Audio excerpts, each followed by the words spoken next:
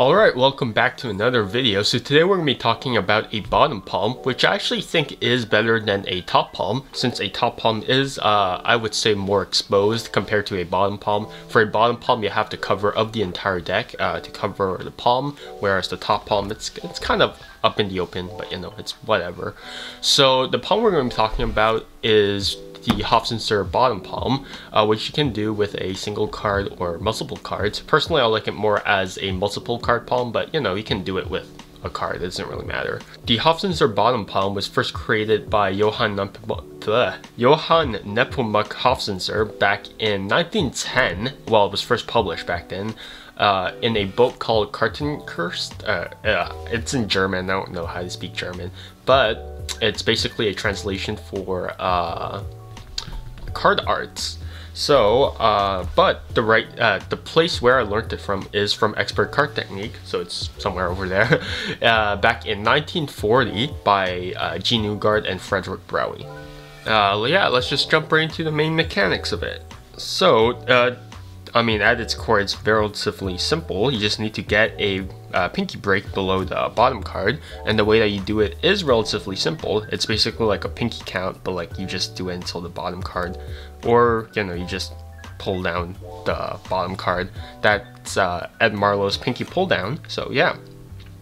The very next thing that you're going to do is that you're going to come over with your right hand and hold the deck in a biddle grip, like so. And what you're going to do is that you're going to let go with your index finger over here.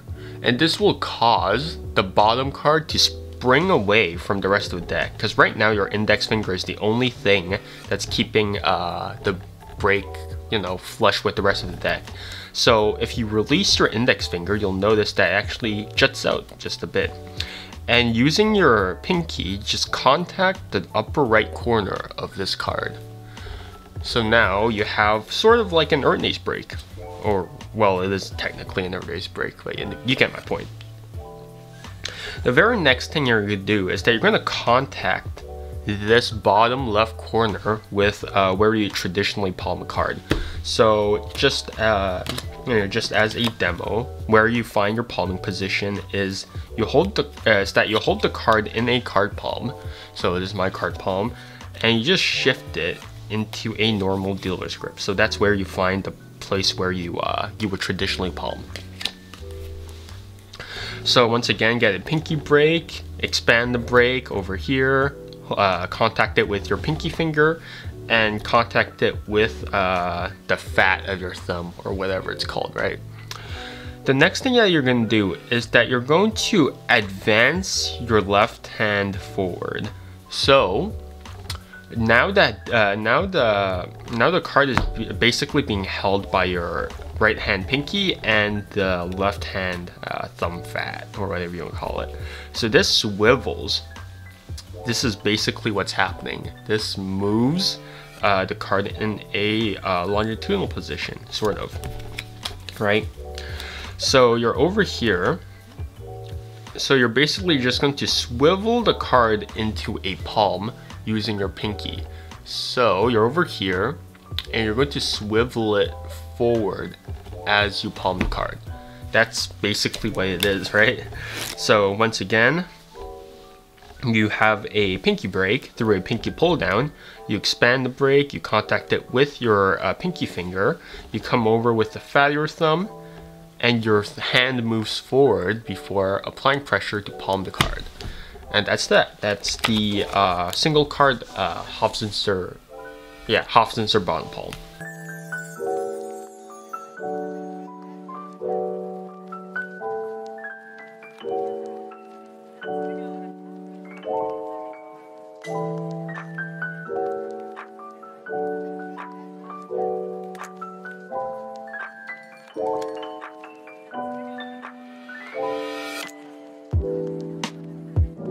Now, for a multiple card bottom palm, it's relatively the same, right? You have like a break underneath, well, above the amount of cards that you want to palm. Here you have you expand the break, you contact it with your pinky, and you basically just do the same thing, except now it's with more cards, right? I mean, that was 5 cards, so yeah.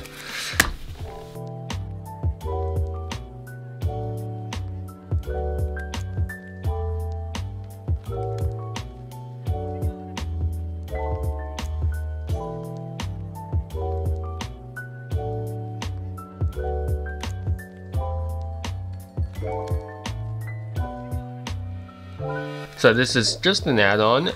For the Hofzinser bottom palm, what you want to do is that you want to be careful of this pinky. I know how tempting it is to just have your pinky, you know, swivel outwards like so. But personally, I don't really like that at all, right? So look at what happens when you move your pinky to help facilitate the palm, right? This. Personally, I'm not the biggest fan because your pinky is the only finger that's moving in your right hand. So it becomes this very disgusting action of having this, like, I don't know, it just doesn't flow that well. So personally, I wouldn't move the pinky. But if you really do want to move the pinky, which I wouldn't recommend, just like shift it so that they don't see the pinky moving, right? But then you're gonna have some other ugly problem of your hand, of your body shifting just to hide the pinky motion. So again, I don't recommend it, but if you do develop it as a bad habit, do note that that's a thing. But first off, it shouldn't be a bad habit in the first place because, you know, it's it's there, right? It shouldn't, yeah. But that's about it for this segment. Now, one gripe that I have with the move is that you need to advance your left hand forward in order to palm the cards, which isn't necessarily that good, right? Because your hand starts off in the back and then kind of stops there just to palm the cards, which is kind of weird. But there are ways of covering the motion, which I'm going to teach you right now. So there are ways of covering the Hofzinser bottom palm, which you know, I use once every now and then. So, you know, get your break underneath how many cards that you want. Here, swivel the cards out, palm it, and under the guise of moving an object or something, that's going to be your cover for the forward motion.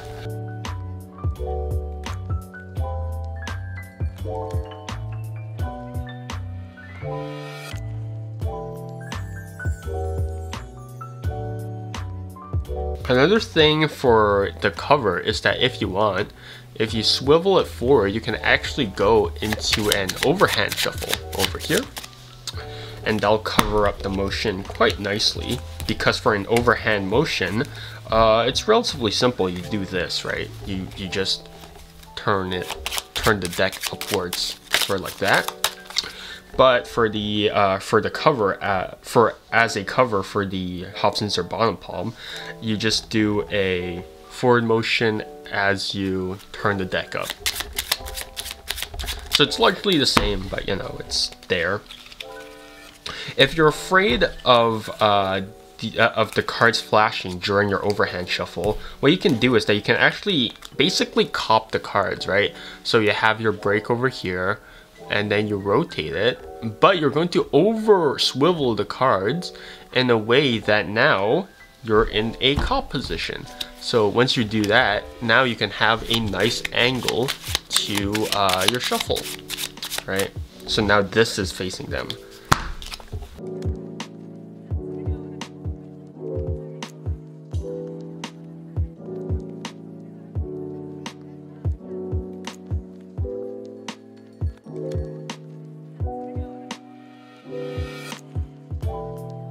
The last covering action that I would recommend you to use is a squaring action. So pretend that you have your break or whatever, right? And then you have a spread. After you close the spread, you'll notice that the deck is all messy. So under the guise of squaring the sides of the deck, so here it is one stroke back, and then one stroke forward. Under stroke forward, you're going to palm the cards and then, you know, just square the deck, and that's, you know, your card palm.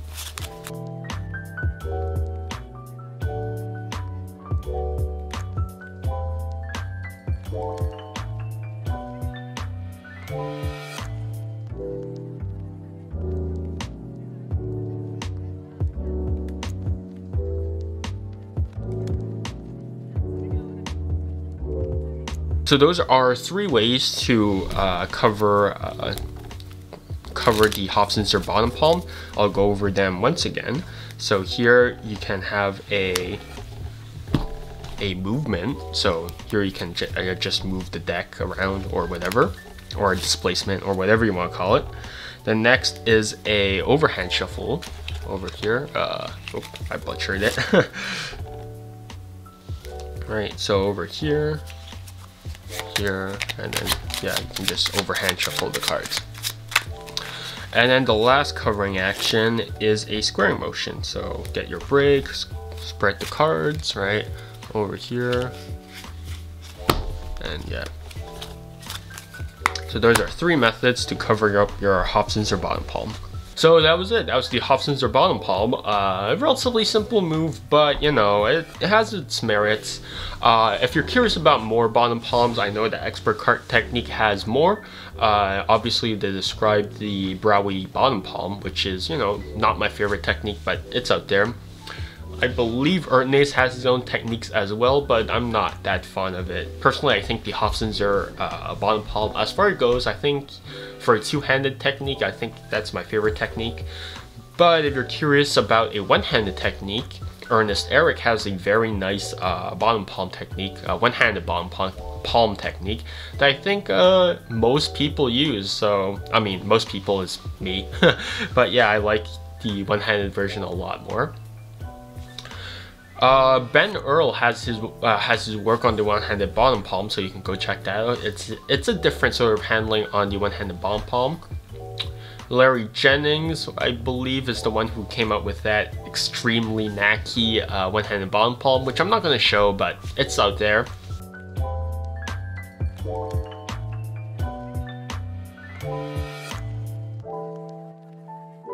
But besides that, yeah, I think that's about it for this video. If you're curious about anything else, just let me know down in the comments below.